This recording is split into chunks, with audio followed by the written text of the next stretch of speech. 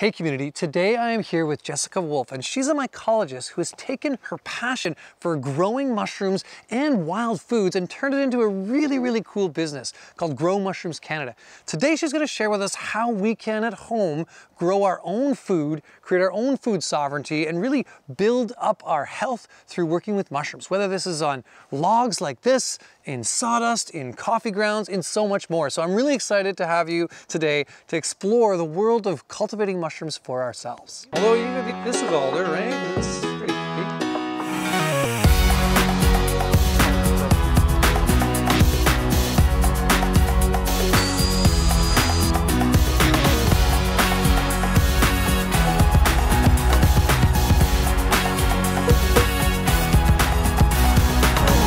Jessica, it's such a pleasure to be here with you. Learning more about mycology and what you're doing is amazing. I'm really I've just seen this evolve, and so I really wanted to interview you and get to know what got you into growing mushrooms and how you got to this place of producing all these really cool fruiting bodies and educating and so much more.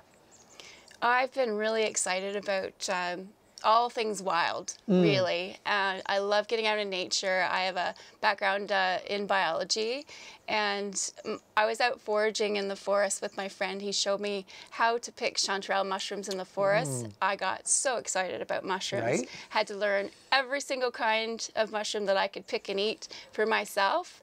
And then I got wind that I could grow them myself, and I didn't have to wait for the fall.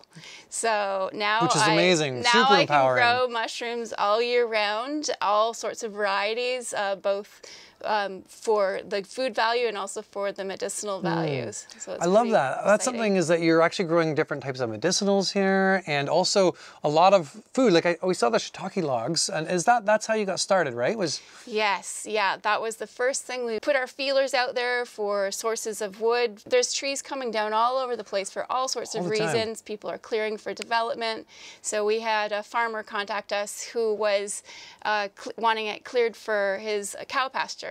So we went and we harvested the trees and we put them to good use growing mushrooms. So we had thousands of shiitake logs in rotation, selling them to farmers markets and to restaurants. I think that's a big thing that is just so empowering, is how you can take something that's a waste material and turn it into a whole business in a farmer's market or for restaurants or for self. So absolutely. Maybe take us through that process a little bit. Like, what does that look like?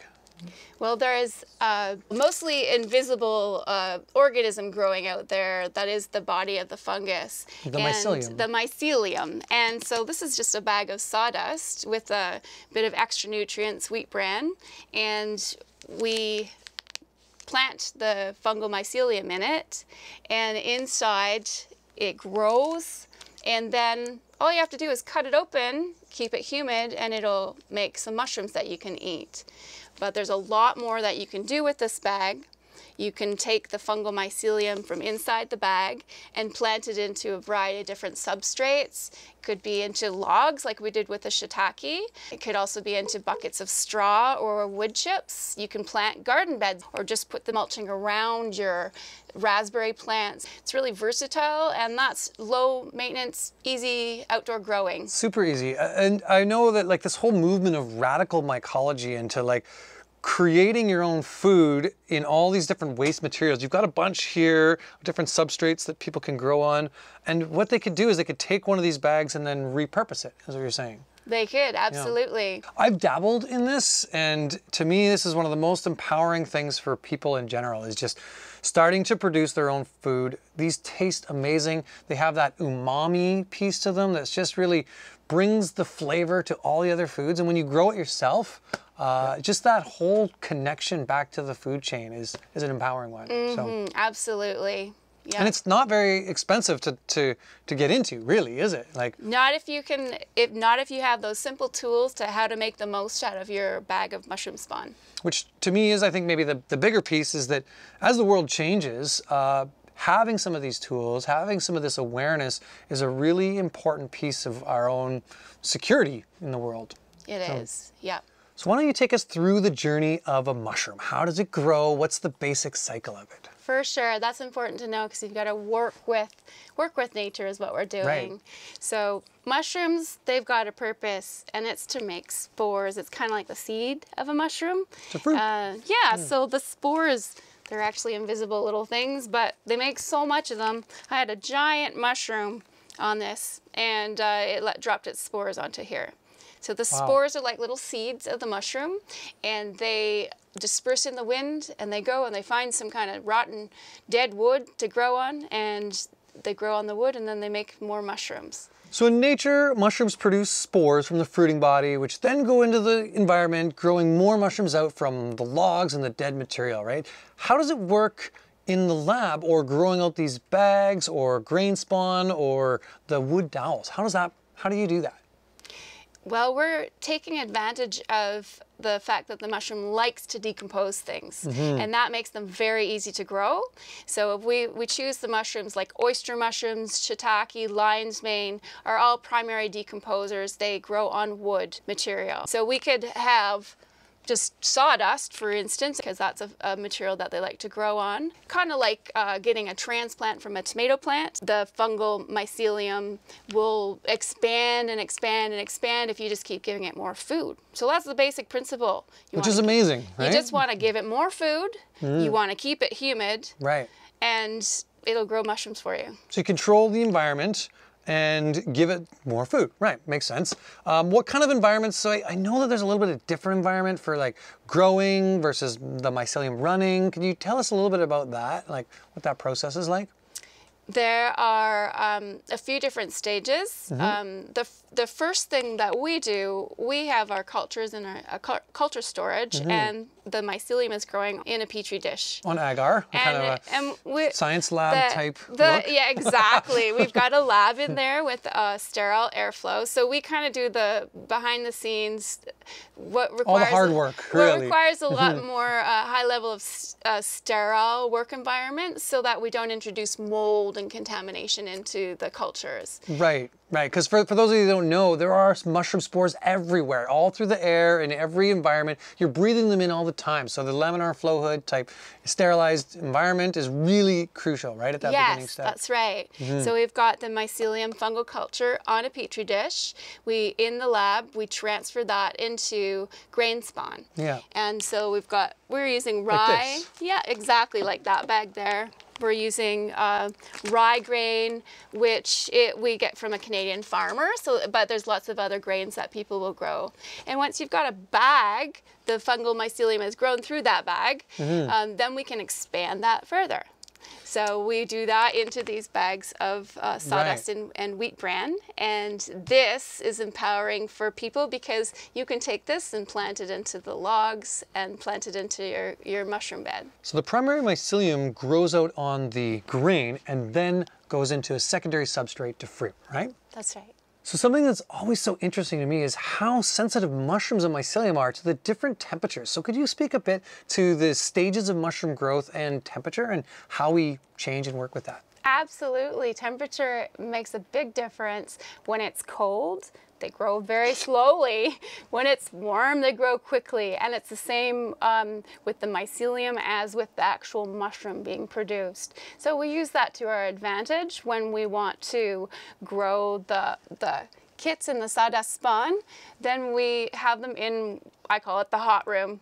So we keep it at a room temperature, and it grows very quickly. And that encourages the mycelium to grow, right? The mycelium grows through the bag, and some species will grow quicker than others, but overall they like just a nice warm temperature.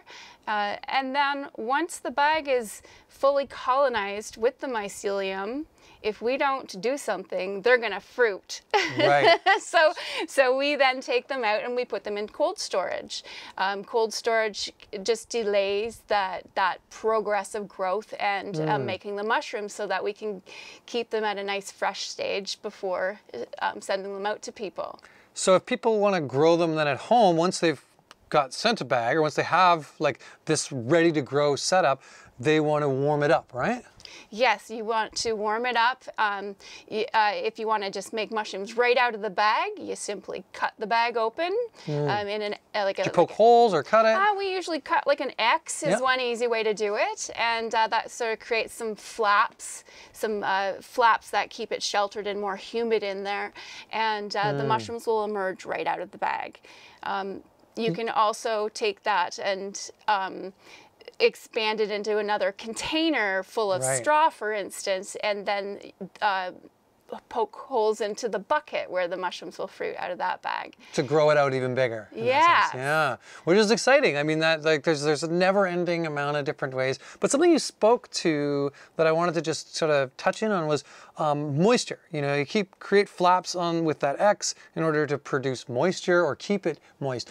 Can you speak a bit more to that? I saw you spraying some of the mushrooms to keep them vibrant. How would we manage our grow as we're doing Moisture has got to be the most important factor. So both the moisture content of the substrate they're growing in, be that a log or a bag of sawdust, and the environmental humidity is very key. We're talking very high humidity, like 85–95% humidity is ideal for the mushrooms to start emerging out of the bag. If it dries out, you're not going to have good success. So that's really key. Right. So keeping the humidity in, which obviously as you produce the bags, you're moistening all the sawdust and warming it up and kind of creating that environment that is ideal for the mycelium to run. And then in order to get it fruiting, we might have a humid environment outside as well. That's right. So like a bathroom might be a place, lots of hot showers might be a good place to grow your bags. That's right. Yeah. You need also just a little bit of light. It doesn't have to be lots of light, but some indirect light. If you could read a book by it, it's enough light. So a bathroom is a perfect place. So you can have a shower or a bath with your mushroom mycelium. Might colonize in there with them.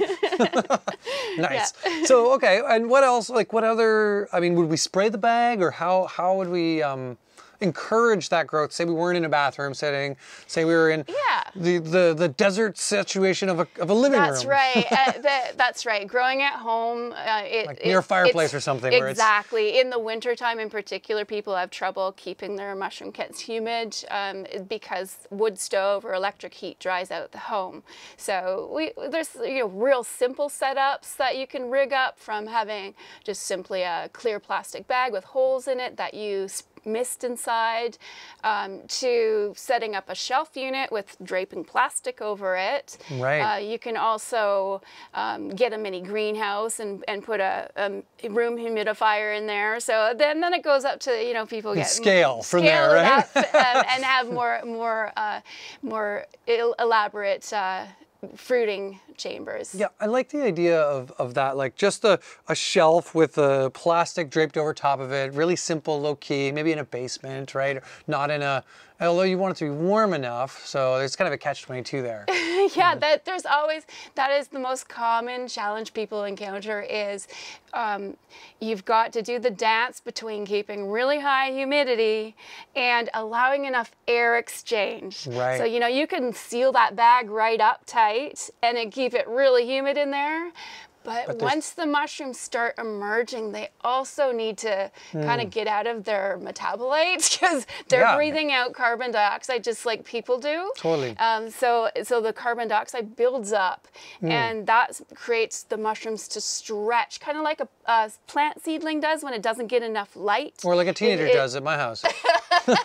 They want to get out of there. They don't want us to trapped at home. Exactly. So you got to you got to balance enough humidity with air exchange. Right. So they're like conflicting problems there. Yeah, but I mean, really what we're trying to do here is mimic nature, right? And we see a lot of these fruit in the fall when there is that kind of past that warm time in the summer, but then the humidity comes back. So really that's what we're trying to do at home when we're fruiting these mushrooms too. Well, so you can do it outside. and let it be by the force of nature. And I have to admit, I'm a bit of a lazy gardener type, and I'm also an experimenter. Don't we call that permaculture, the lazy gardener type? So I just love to see what it does, like push the limits with the mycelium. And I have had mushroom kits sitting on my porch all winter long, absolutely astounded to see the lion's mane.